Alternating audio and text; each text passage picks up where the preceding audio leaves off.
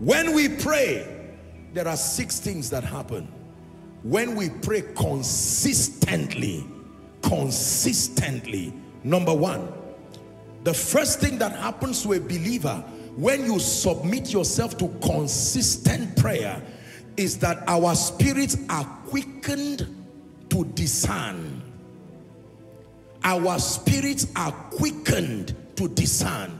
The quickening of the spirit that leads to discernment is the first gift you receive when you are consistent. The quickening of the spirit that causes you to discern. Philippians chapter 4, 6 and 7. Let's hurry up.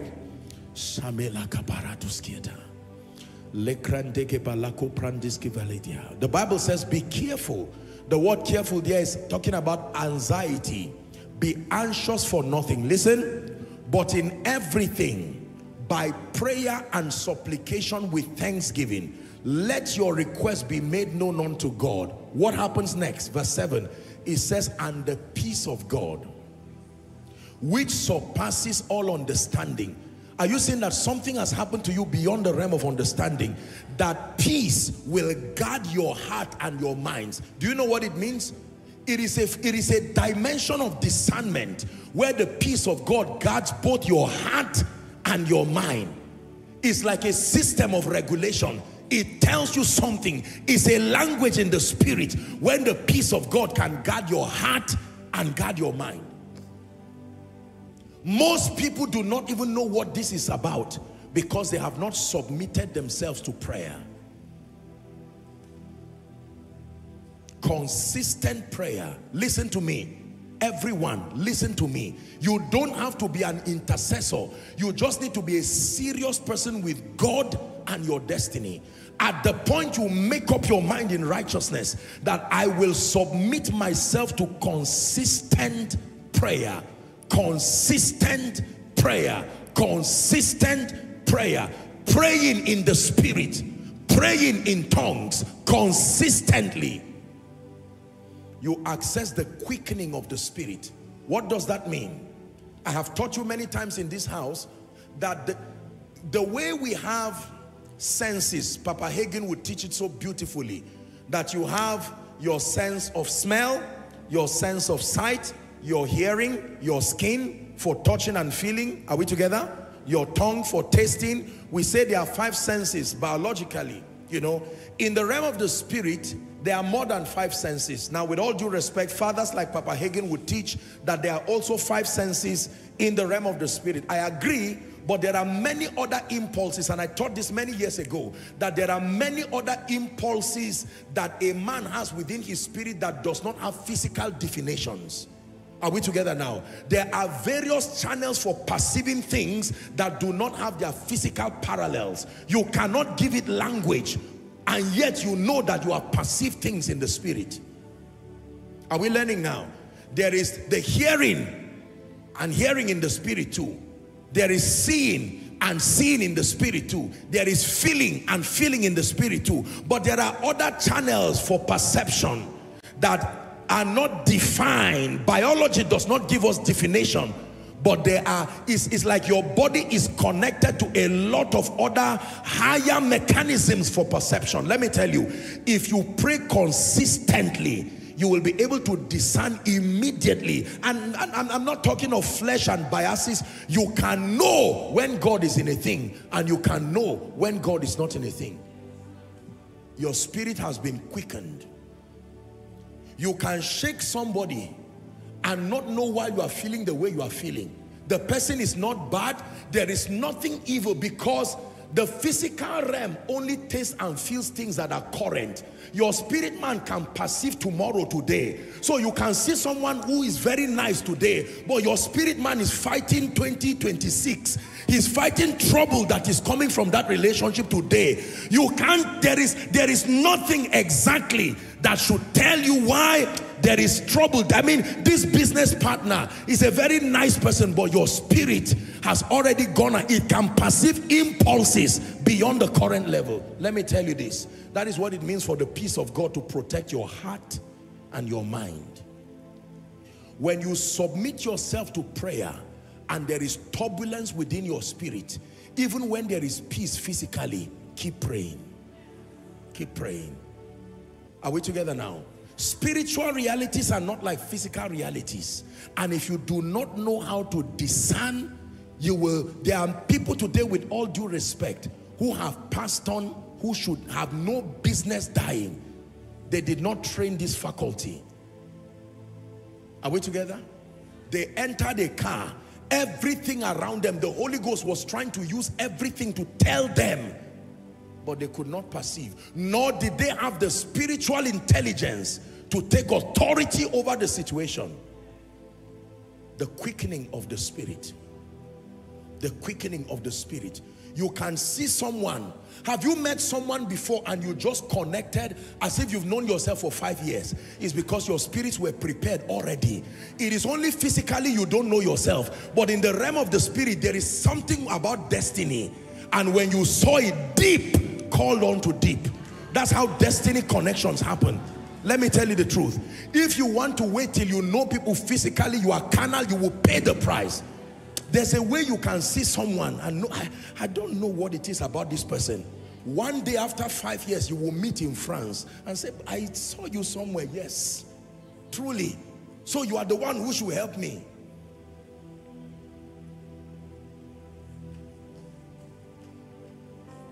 Judas never said, Jesus, I will kill you one day.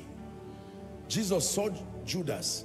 Can you imagine walking with someone every day knowing that this is the person who will kill me tomorrow? He said, that which you do, do quickly. And he went and did it quickly.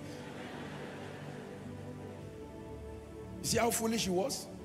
They've already told you, oh, that which you would do, do quickly. And the disciples thought that Jesus was talking about money issues.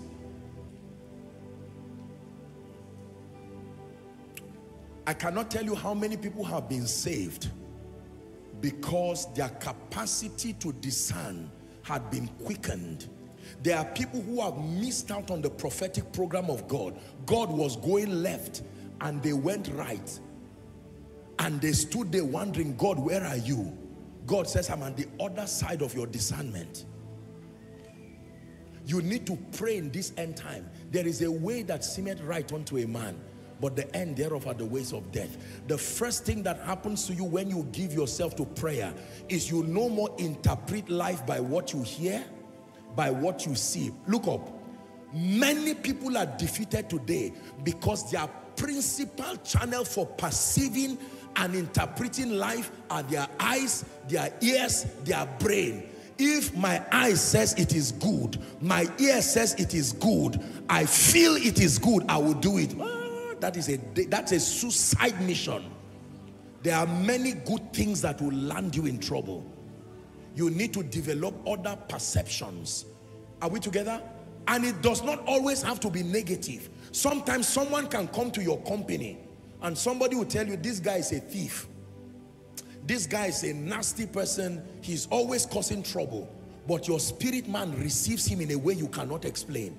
Because your spirit has seen that there was a prophetic word Mama gave on that boy and say, even though you are stubborn, because you helped me, may God always use you. That is the blessing God wants your company to receive. So you can see the boy will come, he's stubborn, he's not listening. But if you can discern and ask God, why did you bring this child to this house as a house help?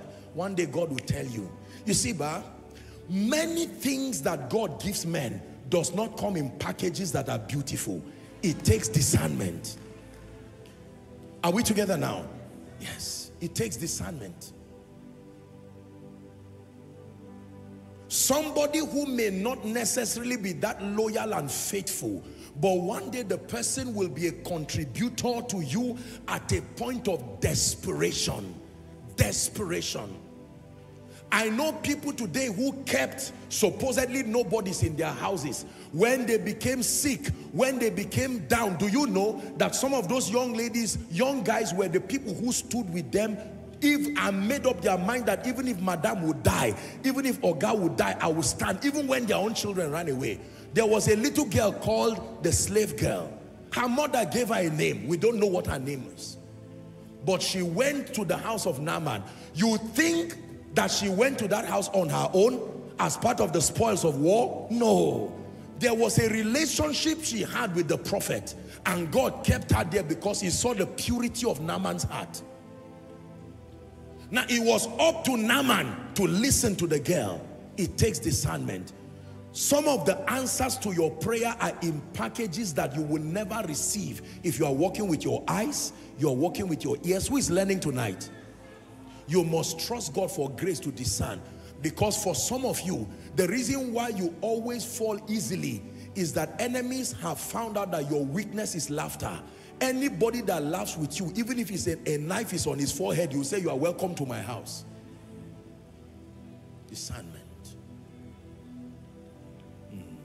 Discernment. Not every kind of kiss is a sign of love. Huh? There is a kiss that is a sign of love, but there is a kiss that is a signal.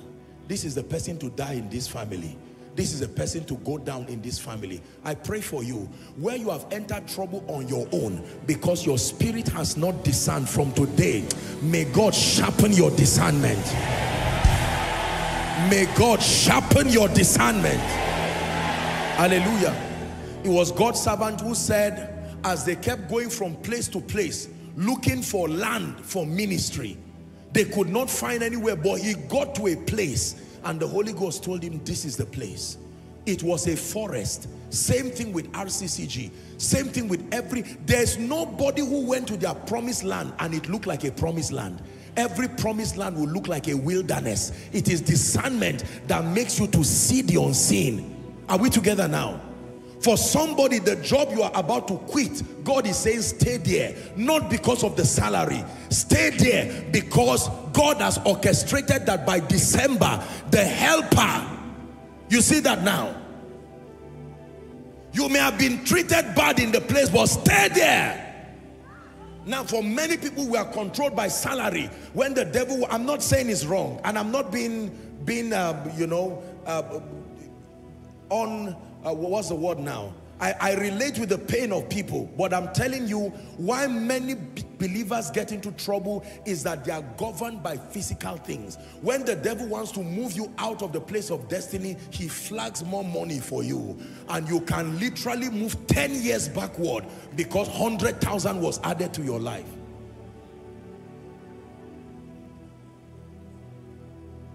The first thing that happens when we pray is that we are quickened by the Holy Ghost in the place of prayer to discern. Number two, very quickly, I want you to listen to this one. What happens when we pray? We receive the prophetic blueprint for every season of our lives. Oh, this is serious.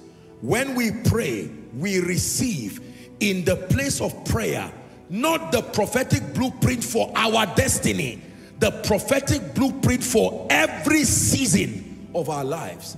God can show you your end and you may never get there because you do not know and you do not have the blueprint of seasons. Now let me tell you this, what you call destiny is a summation of many seasons in your life. And if you do not know how to receive the prophetic blueprint per season, you will miss out on prophetic moments. Let's look at a few scriptures. 1 Corinthians chapter 2, please, 9 and 10, very quickly. 1 Corinthians 2, 9 and 10. But as it is written, eye has not seen, nor ear heard, neither have entered into the heart of man. Listen, the things which God had, talk to me, Koinonia, God had prepared. He's prepared them already. There are things, realms, dimensions he's prepared for them that love him. Verse 10, the Bible says, but God has to reveal what he has prepared. Just because it is prepared does not mean it will manifest in your life. It is prepared but hidden, prepared but shrouded. Are we together? Prepared but closed and sealed. It is in the place of prayer that you afford the Holy Ghost the opportunity to reveal it unto you, because it is only revealed by his Spirit. The Spirit in the place of prayer begins to search all things, even the deep things of God. And those things, the Bible says, have been ordained for our glory. When we pray, we receive the blueprint The prophetic blueprint for every season. Please look up. You've heard my story. I told you from the time God called me, I already saw the vision of nations. I already saw the visions of several people.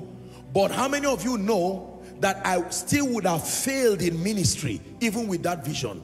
Because when my time in Zaria was over, it was not part of the initial vision I saw where else I will go. Are you seeing it now? You can have the big picture, but every season demands you receiving a blueprint that guides you for that next level.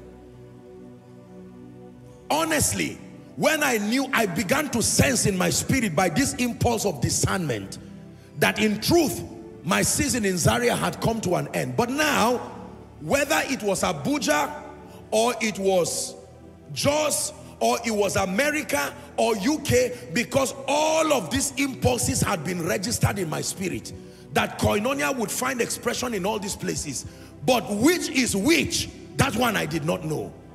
If God leads you, one of the ways you will know he's leading you is he will never show you everything. No. It is page after page. Don't think he will give you the book and say go.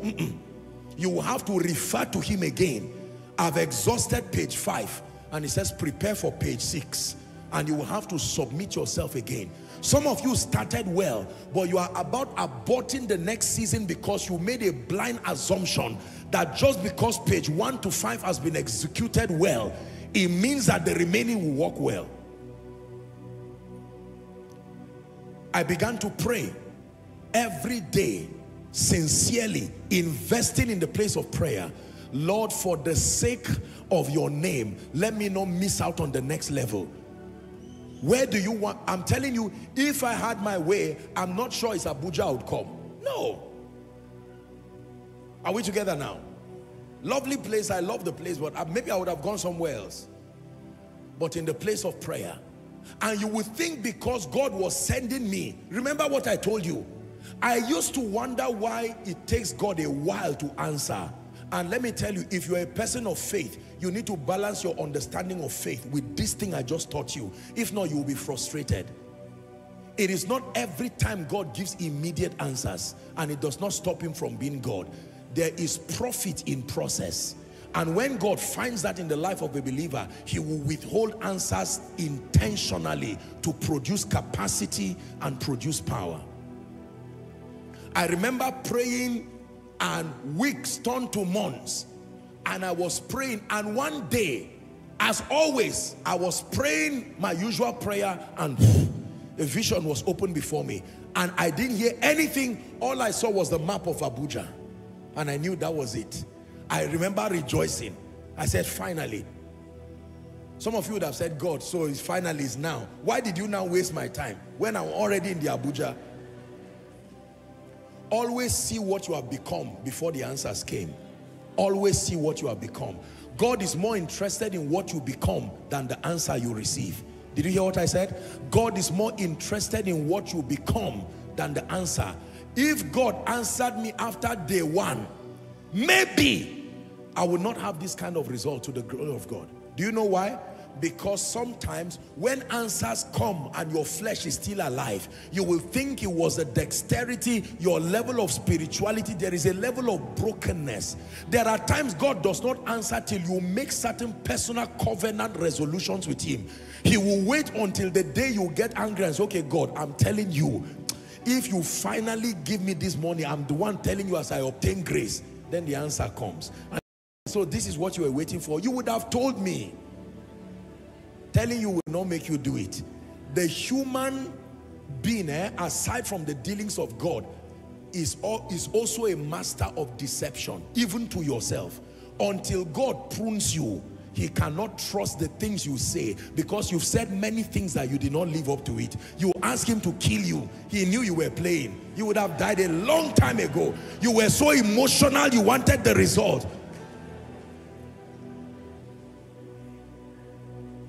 Oh God, I'm telling you, just give me a job. God said, pray, please, pray. I've already seen your heart. I've seen your heart. Give me a job, even if it's there. And God said, no, I want to make you a multi-millionaire.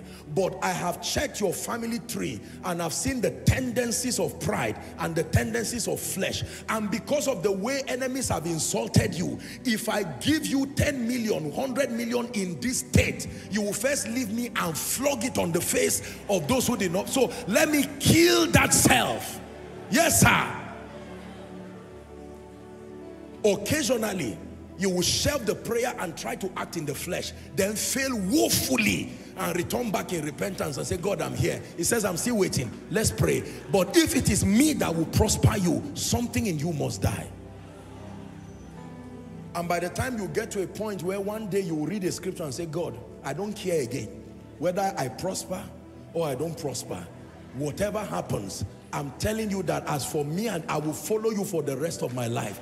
Somebody suddenly calls you and says, God spoke to me in January. And you say in January and you are only obeying now. My brother, I suffered from January till October because of your disobedience. As funny as what I'm saying is, this is how it works. There is an invisible hand that has withheld many answers, because the version of you now, it will be a risk to your destiny for those answers to drop. Therefore, you pray to receive the blueprint. It was in the place of prayer God brought the vision of Sound of Revival.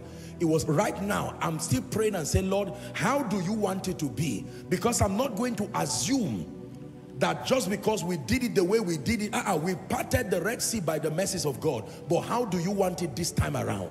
Do you want us to walk on water, or do you want us to get a boat? If you stand before 7 rivers, hear God for the 7 rivers. It's the reason why the world struggles. They have one result today, they cannot produce another one tomorrow because of assumptions. Listen, your prophetic blueprint is sealed.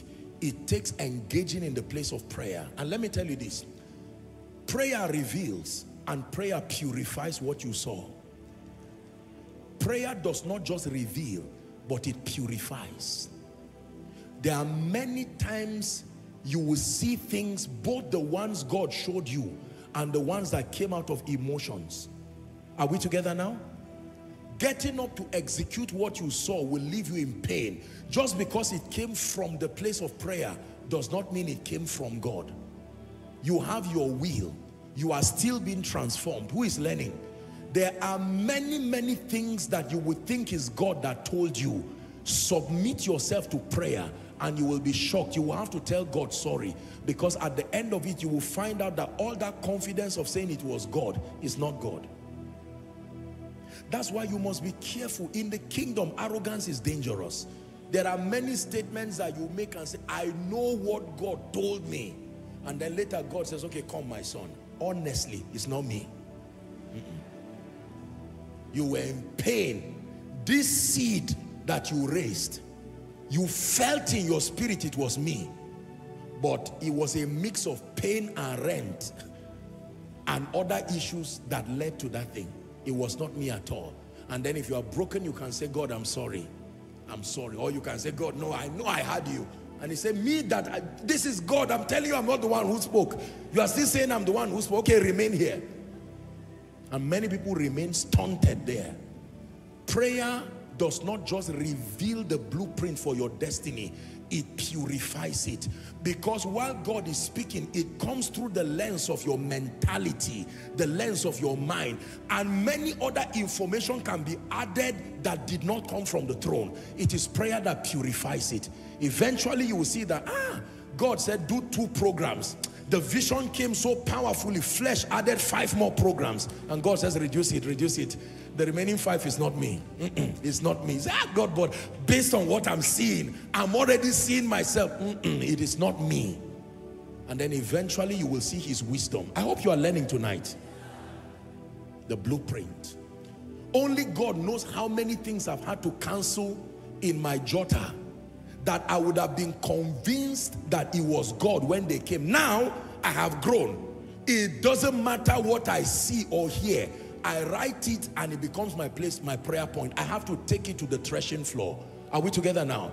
If God says organize a program next week, I will write that vision, You ask the leaders. There are times you can see me come with a lot of energy and tell you, guys, there's something good, and then you see me keep quiet. The leaders are already used to it. Once they see me keep quiet like that, they don't even bother saying, sir, you mentioned that we were going to Russia the other time. What happened? I'm not ashamed to cancel anything that I see that is not God. It's cheaper to say sorry than to be disgraced 1,000 times in destiny because of pride. Are we together? See, when you walk like this, your activities will not be many, but your winning percentage will be so high. Almost everything you do produces extraordinary results. Extraordinary results. There are people who will do 50 things before they win 3. They keep failing in everything. Then after 10 activities, wasting money, wasting time.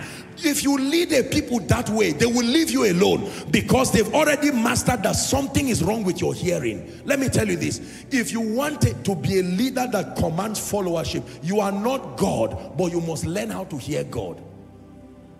If you move people left and you say, sorry, I thought it was right, they now go right, they now go left, they will love you, but they stand back and say, please, let's leave this guy. He goes right and left. He loves God, but it's clear that he doesn't know where he's going. And people turn and look for direction. I'm praying for you in the name of Jesus. I don't know what is next in the script of your destiny, but by the power of the Holy Spirit, my God will reveal it to you expressly. The next script of your life, let it be revealed for you.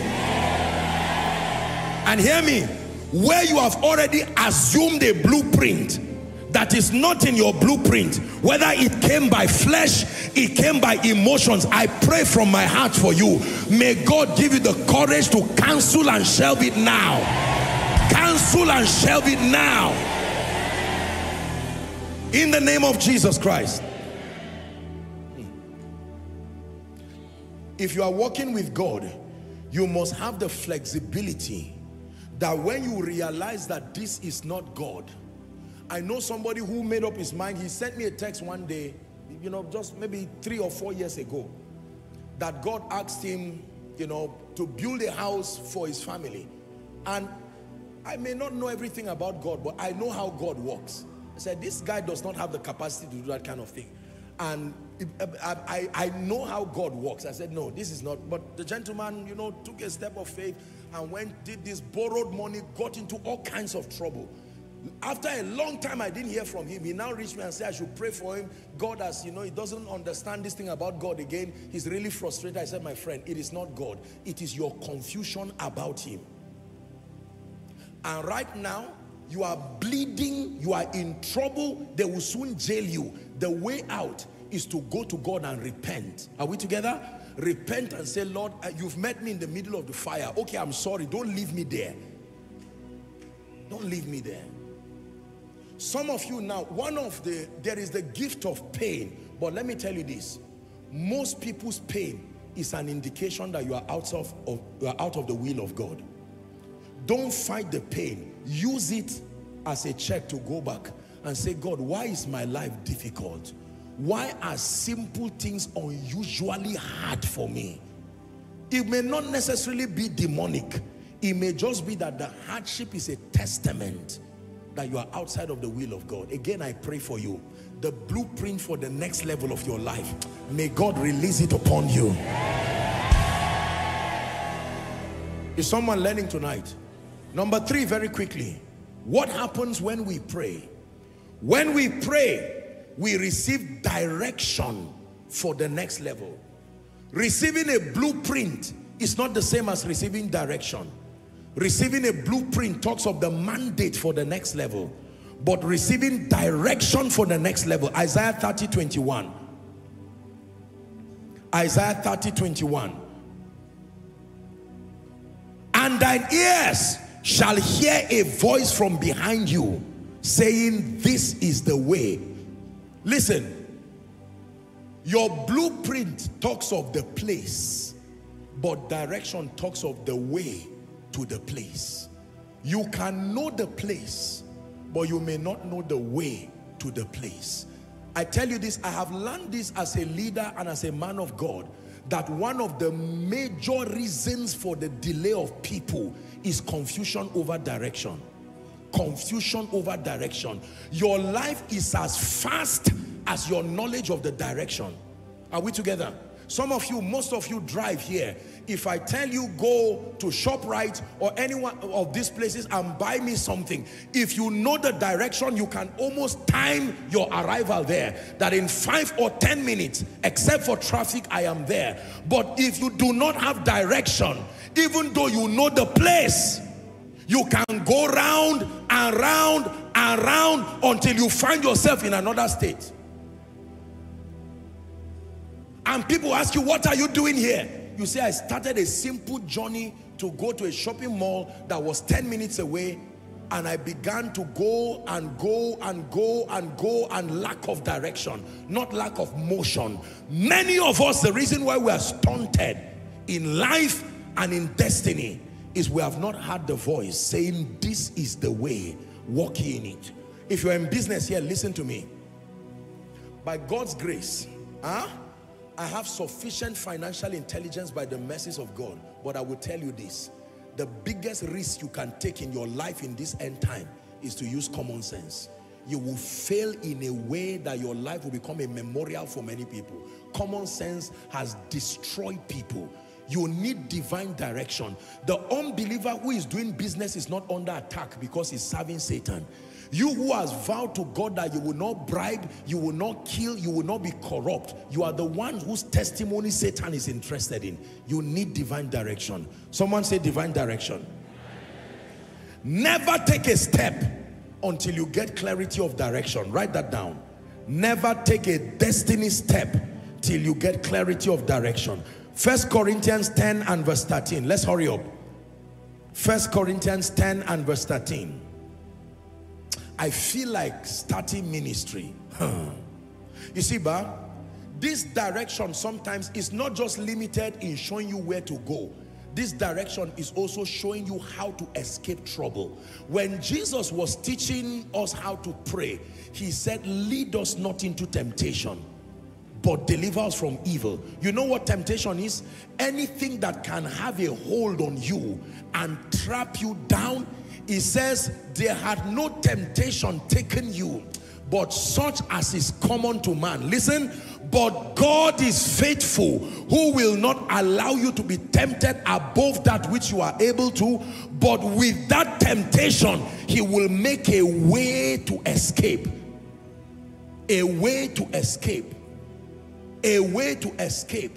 That means when people put a snare for you to trap you down in life, to trap you down in ministry, if you know how to pray, there is no snare of the fowler that shall ever lay sway on you. I'm telling you, if the devil puts a trap for you and you actually go in and enter there, it's because you did not maximize the riches that come in prayer. Are we together? Let us set this trap, so that when he comes, he will fall into it in ministry, fall into it in destiny, fall into it. And because you are directed by the Spirit, the Bible said the steps of a good man are ordered by the Lord. In the office, they orchestrate something and leave it for you. Just when trouble is brewing, they've been praying so that they trap you and take you out of that place. Now, plus discernment, plus your prophetic destiny, and now you have direction. You will be surprised. Most of us lack direction, and you must pray. Ladies and gentlemen, direction does not come after one day of prayer. You will need to pray until it comes. But when it comes, you will obtain grace to run. You will run like Elijah when you have direction. I'm praying for you. Every confusion in and around your life, in the name that is above all names, in this season, may my God grant you direction as you submit to pray. May my God grant you direction as you submit to pray. In the name of Jesus Christ. Direction for the next level. For everyone that seeketh, findeth. Matthew 7, 7 and 8. 8 says, for everyone that asketh, receiveth. Everyone that seeketh, findeth. Everyone that knocketh, it shall be opened. You must cry for direction. Lord, where do I go with my wife and my children now? I've lost a job. I have opportunities to go to Canada. I have opportunities to go to UK. I have opportunities to go to wherever it is. But Lord, it looks tempting, I confess. But I cry for grace. I cry for grace. Give me direction. Where am I going to now? What is the next level of my life? I sense in my heart, I was praying for the next level in ministry, and I saw Bielsa. It doesn't mean Bielsa is where you go to. It can mean that's where an attack is coming from. You have to pray. Don't assume.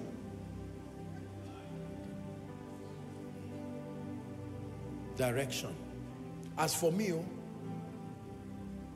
if God does not speak about the next level of koinonia, we stay here honorably. But when he speaks, there is no power in existence. No power in existence. I rather mark time with God and move straight from this level into another level of victory than to keep taking many leaps without God, and life will have to force you to return back to your last place of obedience and start the journey again. Number 4, what happens when we pray? Are you ready? When we pray, we contend against spiritual forces that fight the actualization of our destinies. When we pray, we contend against spiritual forces that fight the actualization of our destinies. Ephesians chapter 6 and verse 12. Please give it to us quickly. We wrestle. First 3 words. For we wrestle. First 3 words. For we wrestle. The idea there is not a physical fight. This is a spirit communication. But that there is a contention. There are forces, demonic forces, determined to thwart prophecy, to thwart the purposes of God from finding expression in your life. I have taught you what governs Satan's attacking you is what God has said about your life. If God has not said anything about your life, I assure you Satan is not exactly interested in you. You can offer yourself to be attacked. He will tell you he's busy. What makes Satan interested in you is that he has seen the voice of God towards your direction. And he says, what has God said concerning Joshua Selman? What has God, why is the attention of God in this family? And out of the 6 people in this family, why is this lady and this guy? Let's go and find out what God is saying. Because Satan knows that God does not waste his time. And every time God speaks, his power, his grace, and his favor follows his word. So Satan looks for those who are carrying prophecy upon their lives, and they become his objects of attack per season. This answers the question, Apostle, how come this year has been full of attacks? Because of the word that came upon you. Now that you know, you don't just say attacks go away. You fight it. It's called the fight of faith. You fight it in the spirit. Many people do not know we have a fight of faith. My brother, hear me. Because God told you you will have a great ministry does not mean you will have a great ministry. Most people don't know how determined Satan is.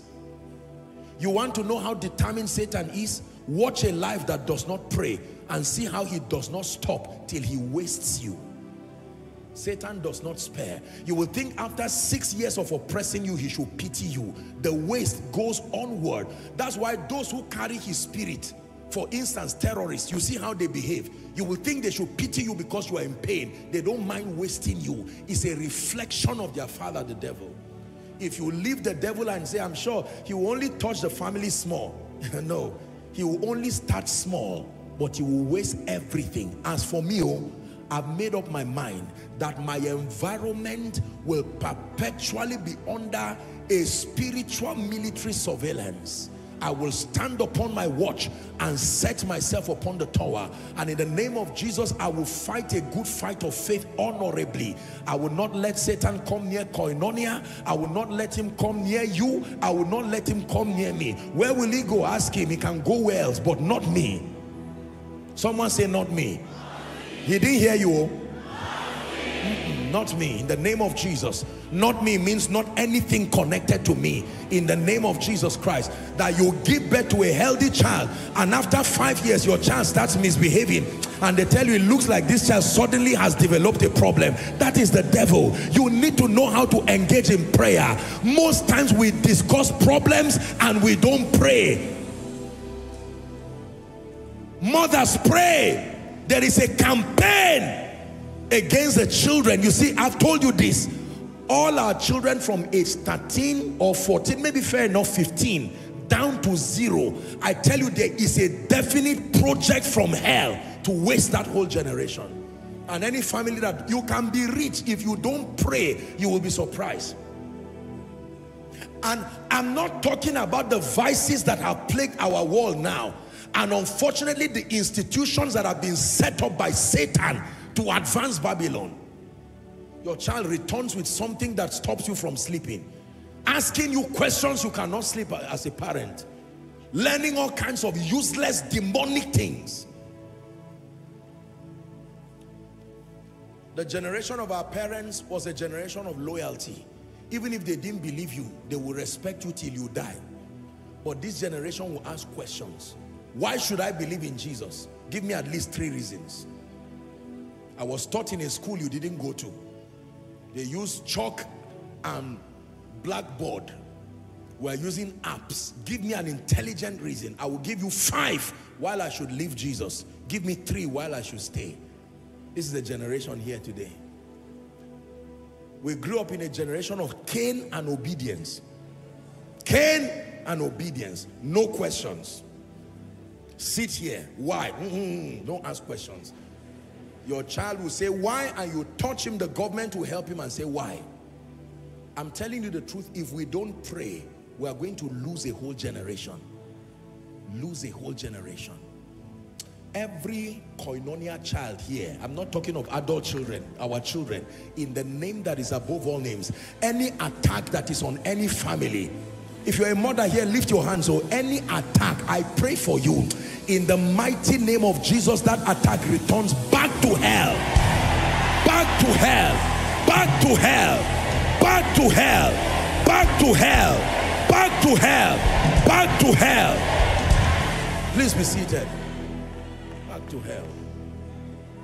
Back to hell. Help them. The name of Jesus. By the power and the anointing of the Holy Ghost. And if the devil has crept into any family, planting attacks, let me tell you this, Satan can attack in whatever way. He can attack your health. He can attack your finances. He can attack a husband and a wife. They've been living in peace. Just when prophecy is about to happen, the man will have a dream and see his wife with a knife. That is demonic manipulation. And if he does not have spiritual intelligence, sometimes, unfortunately, they now come to us men of God and we now say, you've been staying with a witch. And that becomes trouble in the family. Again, I'm praying for you. Any family going through attack here, if you're not going through an attack, that's all right. But if you are going through a series of events around your life that you have not understanding, the last 1 month, the last 2 months, I pray for you, be delivered now. Be delivered now. Be delivered now. Strange occurrences in dreams. Strange occurrences. It looks like there are all kinds of enmity from left, right, and center. From the depth of my heart, I pray for you. May God show you a way of escape. Listen, warfare is real. Did you hear what I said? I ought to teach you the truth. Warfare is real. Satan will attack anything that carries the grace of God, including your destiny.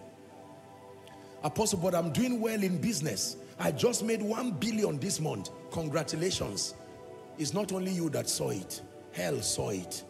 They saw the things you wrote. I will give 100 million to God's work. And Satan says, not when I'm here. Let's crash this business. Let's plant a thief, or let's change someone who was once good and turn that person somewhere else. Satan is that determined to destroy your destiny. Are we together now? Yes. There are some of you, God raised helpers. I'm coming there. We're about to pray some serious prayer this night. Make sure you open up your heart. I tell you.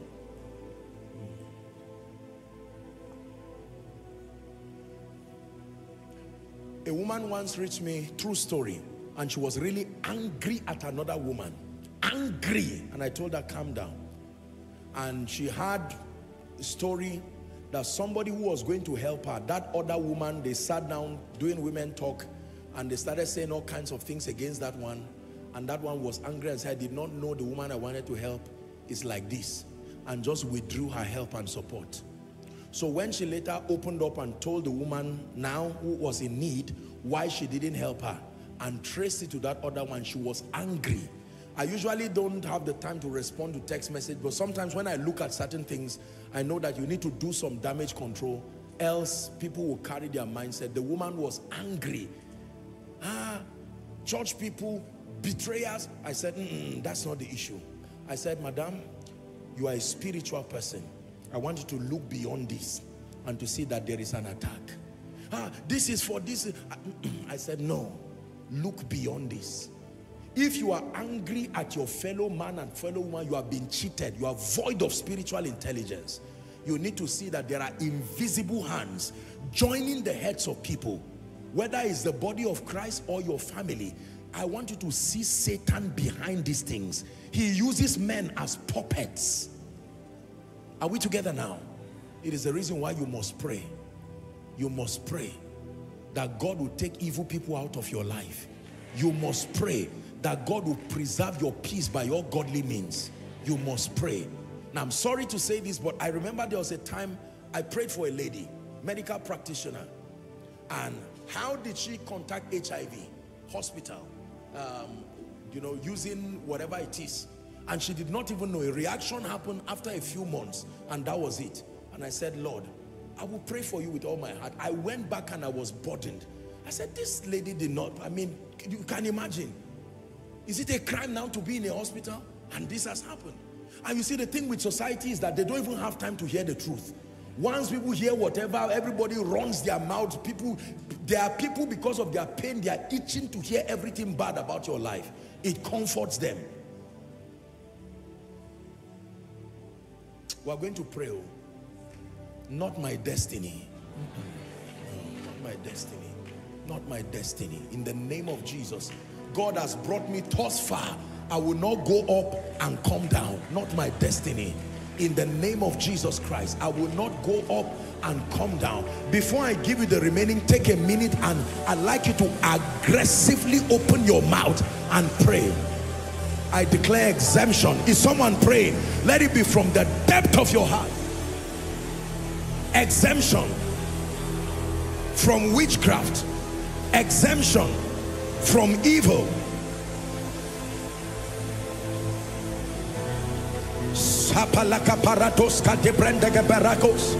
Higher and higher, not up and down. Glory to glory, not glory and shame. Increase to increase, not increase and lack. Fire to fire, not on fire today and cold tomorrow. Outside, pray. Zaria, pray. Every spiritual force against your relevance, against your advancement, in the name of Jesus, anti-destiny forces, by the power of the Holy Ghost, you came to church tonight. Contend in prayer.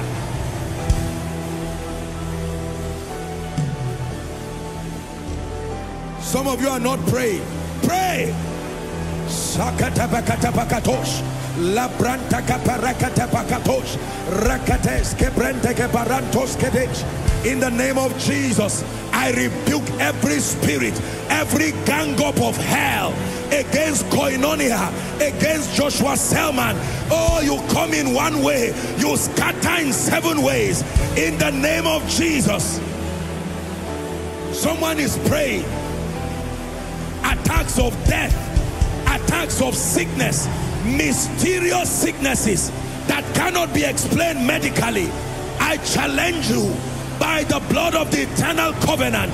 I put a seal of the finished work of Christ over that situation.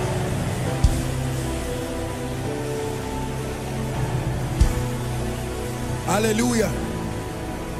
Hallelujah. Listen, you are still going to pray one prayer before I ask you to sit. One of the greatest areas of attack in this season is your finances. The Bible says strong men retain wealth. It takes wisdom to attract wealth, but it takes strength to retain it. And the strength of the believer is derived in the place of prayer. Lord, I will not laugh and cry at the same time. No, I have cried before. I will not laugh and cry again. Open your mouth and pray, especially over the supplies of heaven. I will not enjoy helpers and be left destitute again. Every orchestration to take away helpers from your life, to frustrate your finances so that you do not have the liberty to come to church, the liberty to learn the ways of God in peace, challenge it by the power of the Holy Ghost.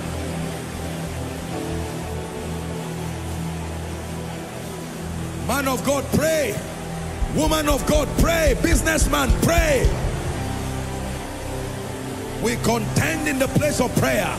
When we pray, we challenge forces, demonic forces over our destinies, sitting upon the corridors of our destiny. We ward off the arsenals of hell. We establish the God over our lives. We give it free way to its manifestation.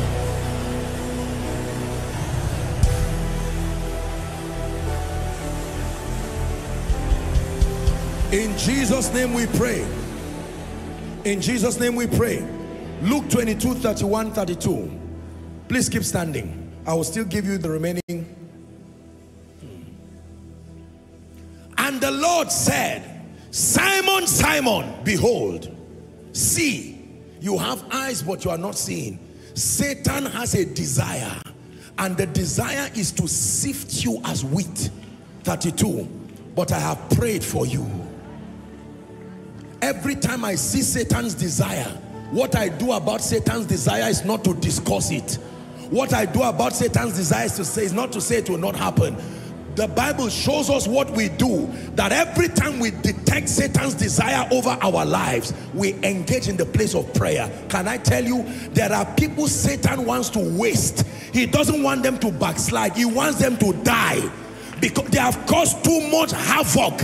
And there are people Satan does not want them to cross 2025. It's not about saying God forbid. You forbid it by praying. Open your mouth in 1 minute and declare that every limitation, every attack over your advancement, in the name of Jesus, we curse it by the blood of the eternal covenant. We curse it by the blood of the eternal covenant. We curse it. We dismantle demonic programs over our destinies. We dismantle demonic programs over our destinies. Schedules of darkness, orchestrations of darkness, manifesting as bad news, manifesting as evil. We dismantle it. Online, are you praying? In the name of Jesus, not over my life, not over Koinonia. In the name of Jesus.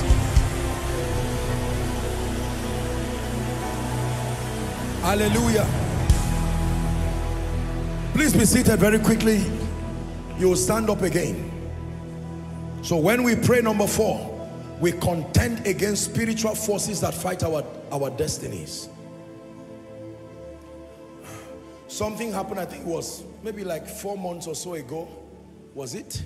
We're preparing for the US conference. I had finished praying, I was tired, and then I just lay down to sleep. It was not up to 20 minutes. I just felt like some kind of, it was like a demonic presence. Very demonic presence within the room. Now, I have all kinds of encounters, you have no idea. And as I just sensed that demonic presence, it was almost like a tap to pray again. And I got up with anger. I don't know whether it was related to the conference, but everything on my mind that time was conference. So whatever stands the way, I assume you are interrupting the conference. My God, even in sleep, you can open fire. Yes, sir. Shamakatoskiata. Scriptures 1, 2, 3, 4. While they are moving, you fire with prayer again. Yes, sir. Don't laugh at what I'm saying. I'm teaching you how to win. Prayers. Only God knows what that prayer averted. Maybe it was accident. Maybe it was some trouble somewhere. Minus me, oh, no way. The realm of the spirit will not decide a lot for me and manifest it, and then I become a victim. No way. No way. No way. Listen, the next time you sense, when your spirit man gives you a trigger that something is wrong, don't wait till you understand. Even if you are walking on the road, don't worry about what scripture to bring. You just start praying in tongues. The scriptures are already within your spirit. They will start coming out one by one, like arrows, one by one. In the name of Jesus, one by one. As you pray, God will give perspective to what you are praying about. If you don't pray, you can be praying amiss, saying nonsense, whereas the attack is coming this way. Listen, listen, listen, listen. You see, one advantage of prayer is that you can pray even under your breath. You don't have to disturb people.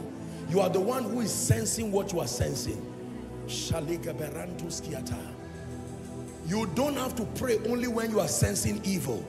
When you are sensing good, you say amen by prayer. Because God is, you are sensing, and one of the ways you sense trouble is that your peace is disturbed. One of the ways you sense good things is supernatural joy that does not have any explanation. Sometimes it can be in the midst of things not working. You just know that your spirit has touched something in the spirit. Your spirit has touched tomorrow. That good news is coming into your tomorrow. But you don't just know. You stay in the place of prayer. In the name of Jesus, the spirit and the bride says, come. It must come. It must come by the power of God.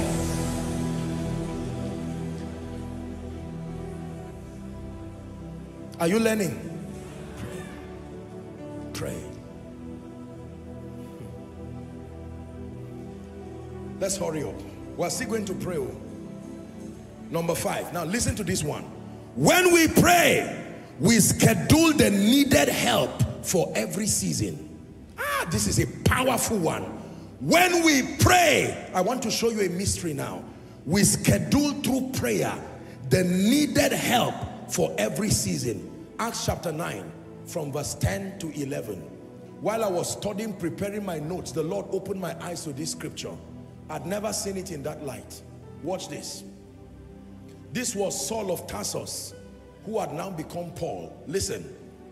When Paul encountered God, he became blind. And he went to the house of Judah and stayed there. And the Bible says there was a certain disciple in Damascus named Ananias. Listen carefully. The Bible says, and to him said the Lord in a vision, Ananias, and he said, behold, I am here, Lord. Verse 11. I like this. It says, and the Lord said unto him, watch this, arise and go to the street which is called Straight, and inquire of the house of Judas for one called Saul of Tarsus. Why will you go there as a helper? Read the last sentence. For behold, behold. He did not just go there. The man was blind. And he said, Lord, you asked me to preach the gospel. Being blind is unnecessary. But he was praying. And while he prayed, in response to his prayer, verse 12, watch what was happening. Now, unknown to Paul, his prayer was helping to negotiate something serious here. And the Bible says, while Paul prayed, he had seen in a vision. Who did he see? A man. There are times you see angels, but there are times you need to see a man. It was in the place of prayer that he saw help coming. He saw a man named Ananias coming in and putting his hand on him that he may receive his sight. And Ananias began to argue, verse 13, I have heard of this man, the many things, how that he has done. Watch this. While that is happening, Paul was still praying. Do you know? Watch this. Paul had seen Ananias coming in a vision, but physically Ananias refused to go. And he was saying, God, I won't go. This man, I've heard of the things he has done. If Paul had stopped praying, Ananias would reject that offer and go away and leave Paul blind there, and he would remain there. And if you were to interview Paul, Paul would say, I don't understand. In the place of prayer, I saw a vision that Ananias should come, and Ananias has refused to come. It's not enough to see. You must pray it to happen. Many of you saw helpers coming, and then immediately you saw it, you stopped praying because you said, since I've seen it, it must come to pass. No. While that is happening, there are still negotiations happening. Ananias refused. I have heard of the many things that he has done, but the Lord said to him, verse 14, let's hurry. Go thy way, for he is a chosen vessel. Who gave Ananias the explanation? God. Who else would have given Ananias that explanation? Nobody. It was because God said he's a chosen vessel unto me to bear my name before the Gentiles. He said, oh really? I've changed my mindset. Can I tell you, there are some of you, the only person who can explain to your helpers is God. Because the kind of reports they have about you, about your family, about your business, it will be over their dead body to help you. At that point, you need to pray. Who is learning? You need to pray the presence of helpers and say, Lord, it is by yourself you will speak to men. I like what Promise says here when it comes to take offering. He says, may God put it in the heart of men to help you. It sounds like a very simple prayer, but it's a very powerful prayer. A rich man will not help you because he's rich. He helps you because God puts your matter in his heart. Are we together? Yes. I remember many years ago, a pastor friend called me and humorously was saying, he said, Apostle, you have to pray for me. I traveled to America and someone saw me, and he had discussed that he wanted to give a seed to Apostle. Can you imagine? And the man tried to make sure that he would bring the seed before my pastor friend would travel, and package a very quality seed and gave him. He said, please help me and give Apostle. And when he came, he said, no, this is not fair. This man saw me, not day one, not day two. Are we together now? This man saw me, oh, he knows that I'm a man of God too. And he told me he would give a seed. And not even that, okay, he gave Apostles, and then he said, you're on for Apostle, and greet him that I've been blessed by his life. So when he came, he was very nice man. We were just talking, and I was saying, well, he said, no, you have to pray that prayer for me. How can somebody give me a seed to come and give you? Oh,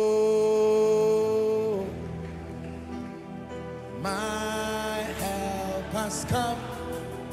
Oh,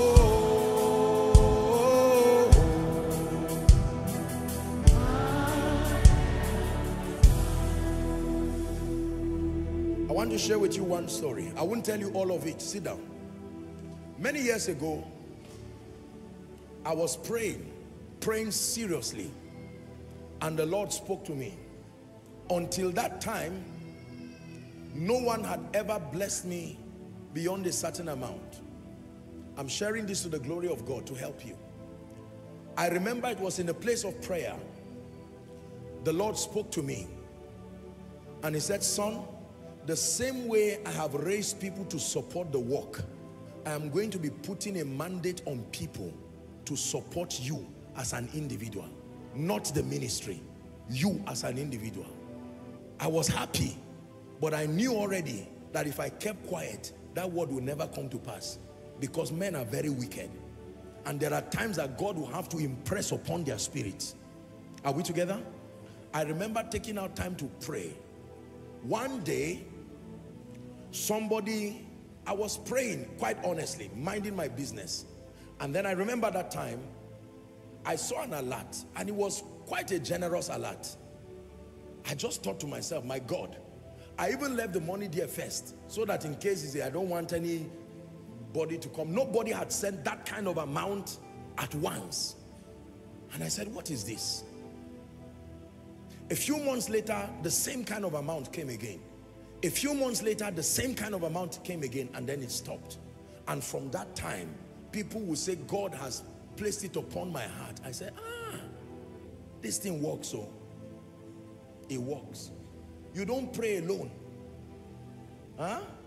But you see, because we are in the business of priesthood, there is a provision to see that we serve God conveniently as we bless his people.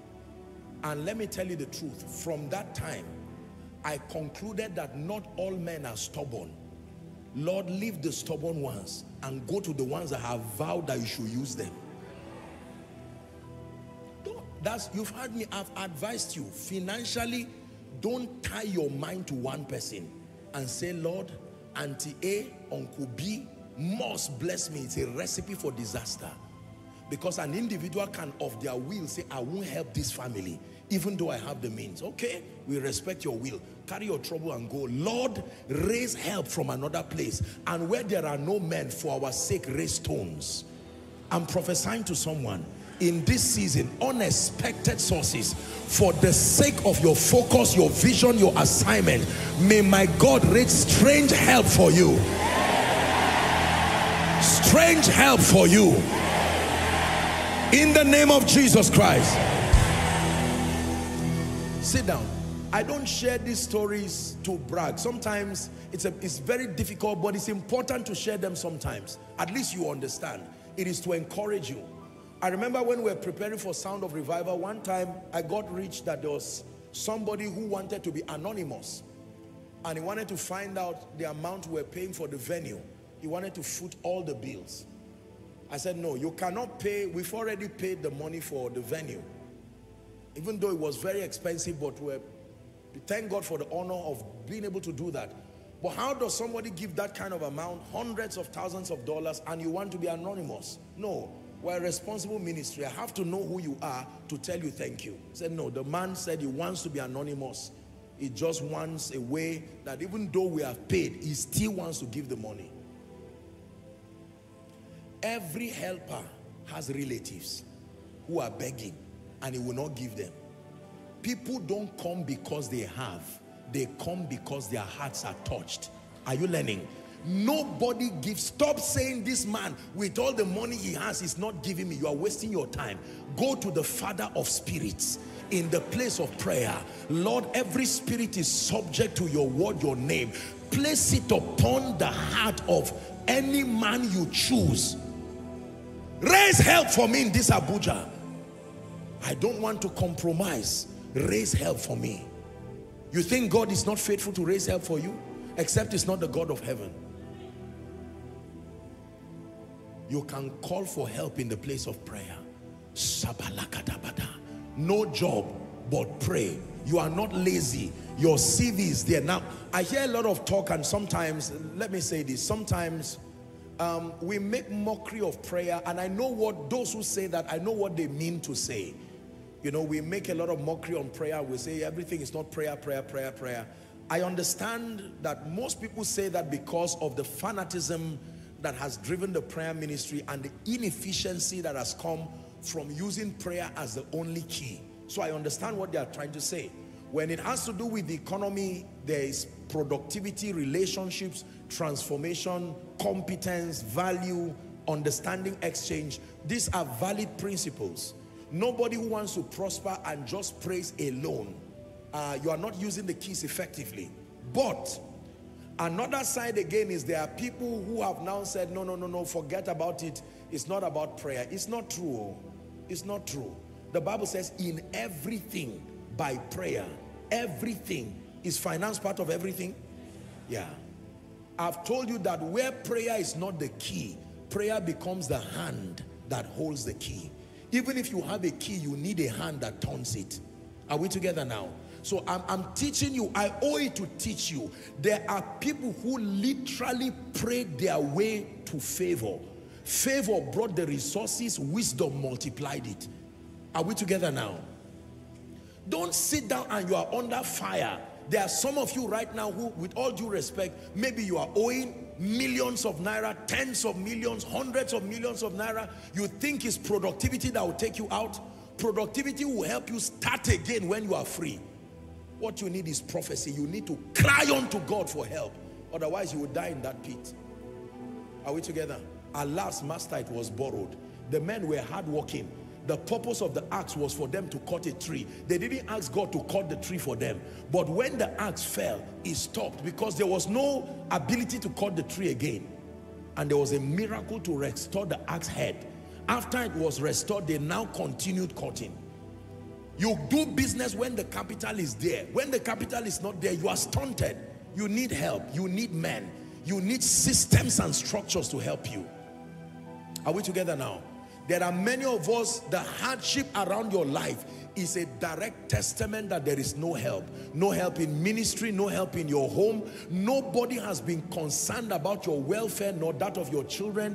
Are we together now? Don't waste your time selecting men by yourself. I have taught you this. Find a way of believing it. Don't waste your time trying to select men. Look unto Jesus and say, Father, you are the King of Kings and the Lord of Lords. I pray that you place it upon the heart of someone. Do you know, till today, I still pray for helpers. I still pray for helpers because I need helpers. The higher the assignment, the higher the help that is needed in every ramification. Financial helpers, spiritual helpers. There are people today, God placed a burden upon them to pray for me as their assignment. Are we together now? As an assignment. I'm not saying what you do occasionally. As their assignment. So when we talk of help, we're not just talking of, you cannot pray enough. Oh. God will raise people, raise intercessory groups. There are some of them, I don't even know them, but God has placed it as a burden. Pray for apostle. That is your assignment. Say, Father, send help to my destiny. I want you to pray it and mean it from your heart and watch what God does. Say, Father, send help to my destiny. Pray that last one before I give you the last key. Please pray. Send help. Lord, send help. I need help in ministry. I need help over my finances. Send help. Some of you, you may not need money, but there are other things you need. Very important things you need that make for life and godliness. Strategic connections, you need help. Access, you need help. Endorsements, you need help. The goodwill of strategic people, you need help.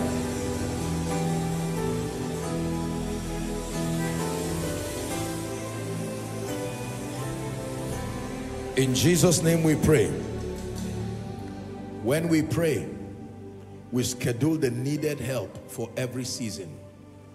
Every assignment God gives Koinonia has a financial requirement.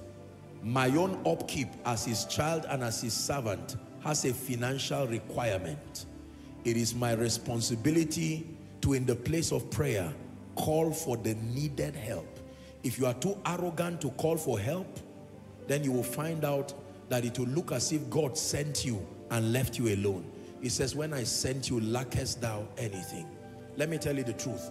I am convinced that for as long as I serve the Lord, I will not lack bread to eat.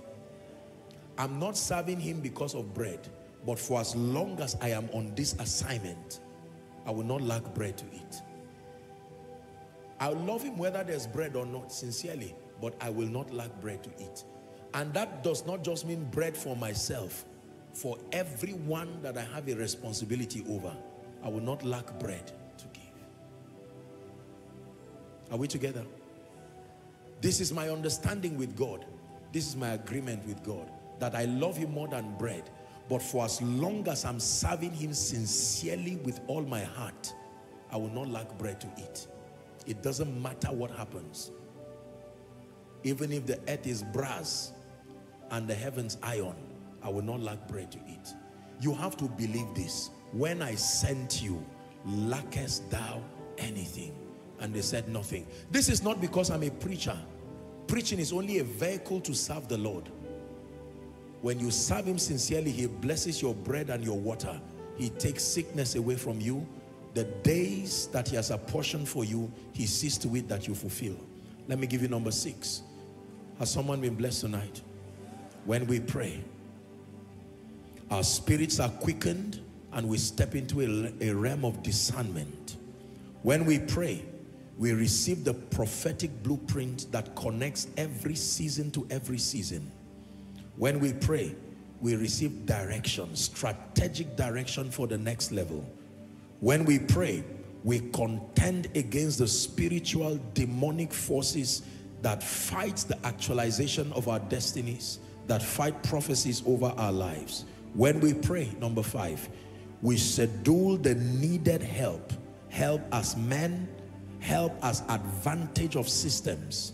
Number 6, when we pray, we build capacity that qualify us for greater glory. When we pray, we build capacity that qualify us for greater glory. Listen to this, and then we pray. When we pray, we build capacity that qualify us for greater glory. Ephesians chapter 3 and verse 16. When we pray, you cannot build capacity if you do not pray. Paul prayed over the church in Ephesus that he would grant you, the he being God by his Spirit, according to the riches of his glory, to be strengthened with might by his Spirit in the inner man. Someone say strength. Shout it, say strength. Again, say capacity. You need capacity within your inner man. Listen to me. The level of anointing that God has placed upon my life now was not the level when we started with him. It would be unfair of him to have placed that kind of grace upon my life, because my capacity then would not be able to carry and host this level of glory. So here's how it works. The greater your capacity in the Spirit, the greater the anointing that God can invest upon you. Are we together? The greater the excelling of the glory that emanates from you, the greater the assignment, the greater the ease of operation. This is how it works. The things that were difficult for me yesterday, by every standard, are now easier to do, not necessarily because the challenge is left, but because capacity was built in the Spirit. Are we together now? Yes. When you do not build capacity, there is a limit to which God can trust you with his program or with the next chapter of your own prophetic program in Christ. Whatever God wants to do in your life does not just happen at the instance of his will alone. It depends on your capacity. For some of you, God wants to do much, but the truth is that you are still at yesterday's level. You have not enlarged. Are we together now? You have not broken forth to your left and right, back and forth. God cannot place greater grace upon your life. It is a waste. When you pour 1 drum of oil into 1 bucket, you are going to waste 1 drum minus 1 bucket. That's what you wasted. Am I right on that? Everything beyond 1 bucket is going to be a waste. So you have 1 drum of oil and you pour that 1 drum into 1 bucket. The only thing you will have at the end of it is 1 bucket. Anything beyond 1 bucket will pour on the ground. That's how many of us are. And so because God is not an author of waste, he will limit growth and limit progress until your capacity gives you space to do the more. When I pray, I ask God to enlarge my capacity. I'm happy and grateful for where he's brought me. But as the mandate, as we continue to unfold another layer of what God is doing in Koinonia, another layer of what God is doing in my life. You see that now? The apostolic ministry is very progressive. As God is trusting us with greater assignments, it is not just the awareness of the assignment, but greater capacity. There is a man of God here. God wants to do so much with you, but the truth is that at your current level, God cannot do much with you. There are certain people God cannot bring to your life. The wisdom, the power, the grace, you do not have that capacity. And so we pray. The Bible says, but ye all, building yourselves on your most holy faith, praying in the Holy Ghost. It says, he that speaketh in an unknown tongue edifieth himself. 1 Corinthians 14 and verse 2. Edifieth himself. Edifieth himself. Verse 4. 2 down to 4. Edifieth himself. Edifieth himself. Edifieth himself. You must learn to edify yourself. There are times you do not have any prayer language at all. You just, in any prayer point, you go to the place of prayer and you are investing time for growth. I have taught you here that among the many assignments of prayer, generally speaking, the first, the greatest of them is for your growth and for your transformation. The day I stopped praying as a habit, as a positive spiritual ritual, I have pegged myself at a level and I will never grow again. And you see, when the challenges outgrow your level of anointing, you see that now? You put God in a position where he's going to have to take the people to another place of help, another vessel that is aligned in a greater way. Now, spiritual things and the results we command in the kingdom, they look very easy. It is because the capacity that is producing them in righteousness is at a level that can trivialize those challenges.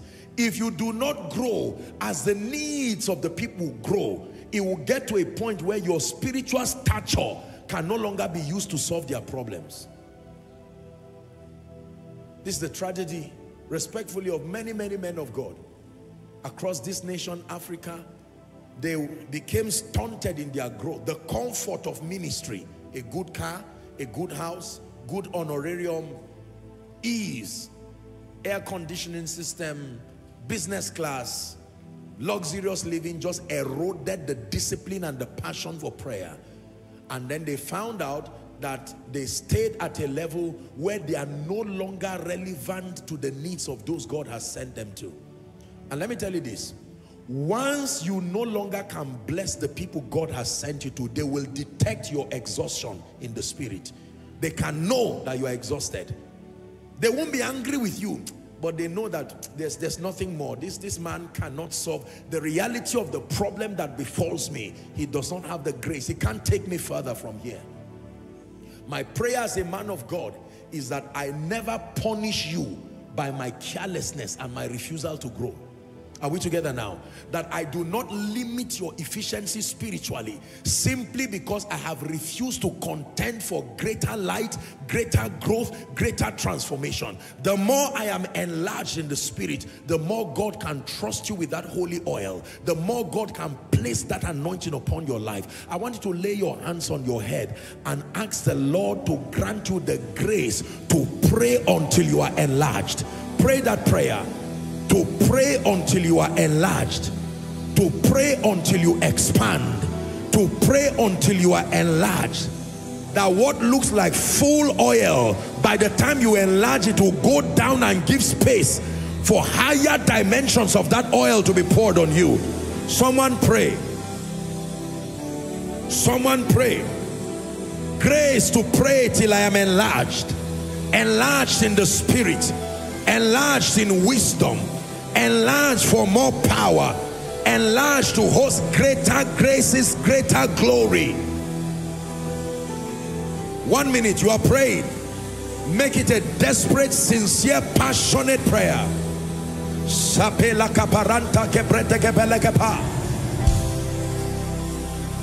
I obtain grace to pray. When we pray, we are enlarged. When we pray, we build capacity. Capacity that allows the more of his glory, the more of his power, the more of his wisdom. A few more seconds. Are you praying? We're in a very serious season as a body of Christ. There is a call for greater enlargement. Greater enlargement. God wants to bring greater oil. He wants to pour graces, end-time graces, end-time anointings. But he's looking for vessels that are enlarged.